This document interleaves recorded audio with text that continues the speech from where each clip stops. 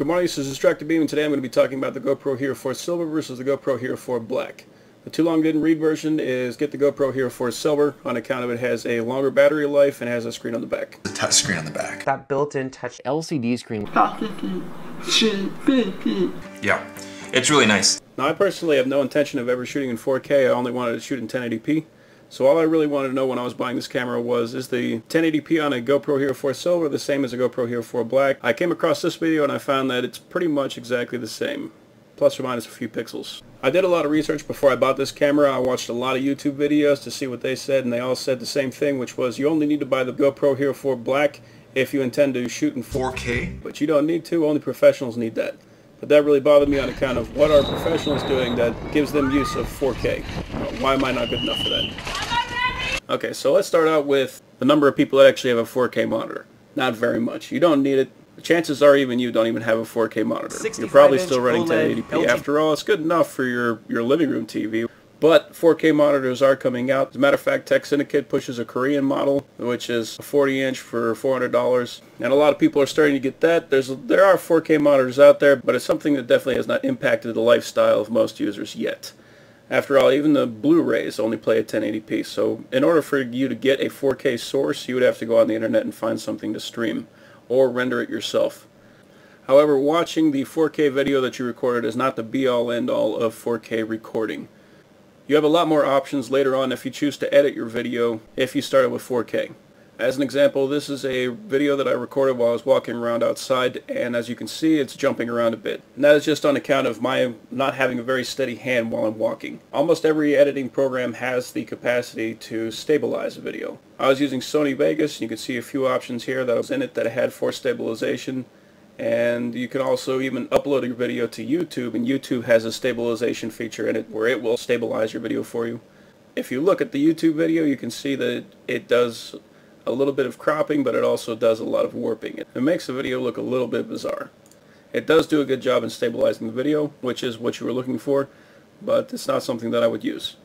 To give you an example of what stabilization does, I took 5 minutes and I hand stabilized a short portion of this video just to show you. And as you can see, these little black bars kind of appear on the side. And what that is the camera recorded only a portion of what's actually going on. It didn't record what was going on off the screen. So you have to pan back and forth in order to make it stable. And what all the stabilization programs do is that they crop off that area that has the black bars and then zoom in on it. And that works. It does a great job. Where 4K comes in is when you zoom in on your picture. If you already started out with a source that's larger than 1080p, so the 4K, and then you go down to 1080p as your final resolution, you will not lose any, if at all, of the data. Now, I personally am biased against cropping off parts of your video just on account of you might lose information that was really important to the final video. So instead of spending the extra money on getting a GoPro Hero4 Black so that you can shoot in 4K and then stabilize it later, I would recommend going out and getting something more along the lines of a gimbal. There's a lot of videos out there about people using gimbals that have extremely smooth video and they didn't lose any framing whatsoever. So what you start with is what you end with. It might not be perfect at the end because there could be still some little jitters and jumps that you might need to use stabilization for, but you won't have to crop off nearly as much information. The second thing that 4K really comes in handy for is cropping. Even the best cameraman in the world is going to lose tracking sometimes.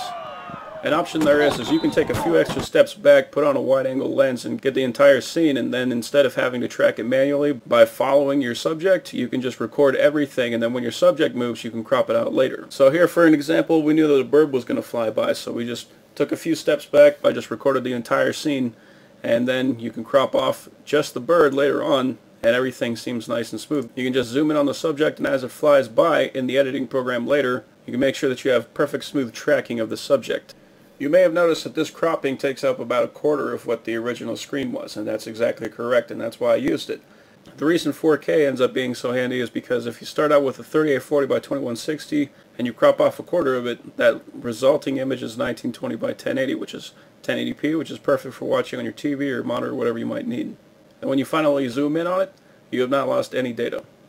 That's all I have to say that's good about editing in 4K. The final thing where 4K comes in where it's actually better is if you take it and you upload it to a client like YouTube in 4K, it's going to give you a much better looking picture than if you were to upload it in 1080p. The reason for this is not because the resolution is better, it's because the bit rate is better.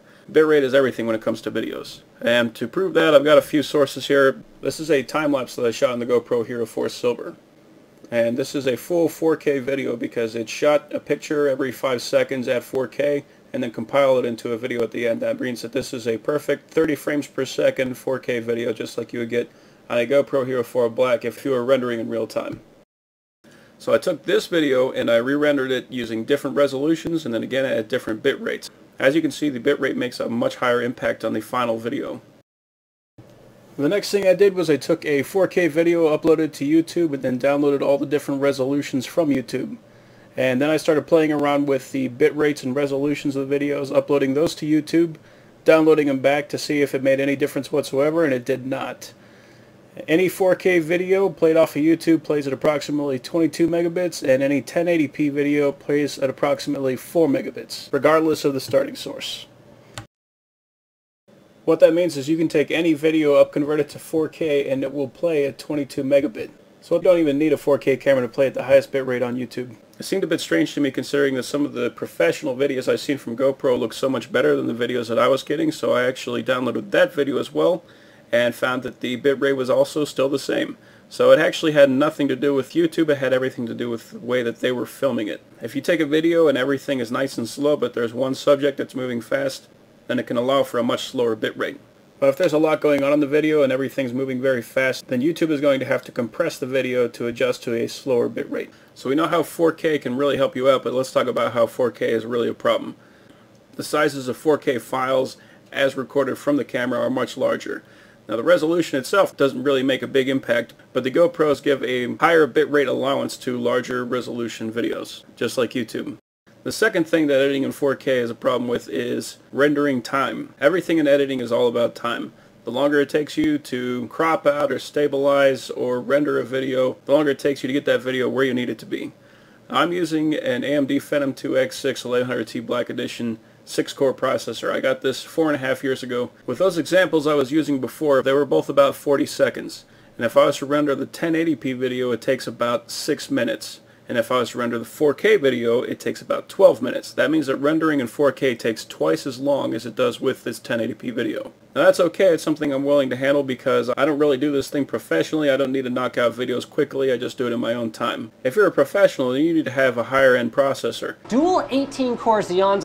You need to have something that can render videos very quickly so that you can pump them out so that you can get that money. If I was to render a 25-minute video, it takes about 4 hours. And that's 4 hours where I don't have access to the computer. And that's kind of a bummer. So if you want to look at rendering 4K videos on a professional level, you definitely have to have a much faster processor. But by the time you end up getting to that point, you're going to be looking at something like this. This image is from my Canon 5D Mark III with an L-series lens on there. But if you already have a camera like that and a processor like this and you're editing things on a professional level in 4K, then chances are you're going to have a GoPro Hero4 Black anyway.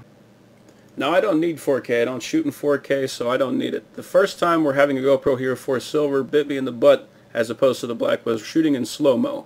I like slow-mo because I work with a lot of machinery that moves at a somewhat high speed, faster than I can see what's going on. So I can use this camera to diagnose problems that I otherwise wouldn't have been able to see. If you're on a professional level, you might be using a Phantom V2511 to record objects moving at a very high rate of speed. Now this camera can record 96 gigabytes in a matter of 4 seconds, and if you divide the 96 by 4, then you end up with 24 gigabytes per second. That is a lot of data, like a ridiculous amount of data. Even in a video where a guy took 24 SSDs, put them in RAID to see what the speed was that he could get out of it, it ended up being 2 gigabytes per second. So that means that this camera is 12 times faster than this hard drive setup. And that is friggin' ridiculous. Neither GoPro is capable of doing that. The GoPro Hero4 Silver is capable of 45 megabits per second, and the Black is capable of 60 megabits per second. Alright, much less. I'm going to give you kind of an inaccurate example of how a camera makes a video. What it's doing is it's taking one picture and then another picture and then another picture and then putting them in line and making the video.